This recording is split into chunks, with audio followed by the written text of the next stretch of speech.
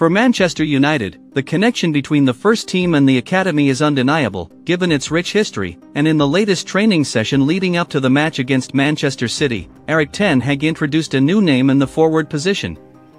Amir Ibragimov, a 16-year-old young talent who has caught the attention of Manchester United fans with his performances in the academy.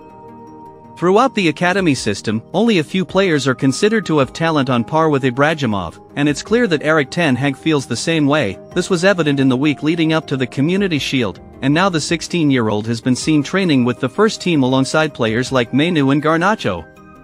Amir Ibragimov may be training to increase squad numbers, especially with some players, like Rasmus Højlund, dealing with injuries.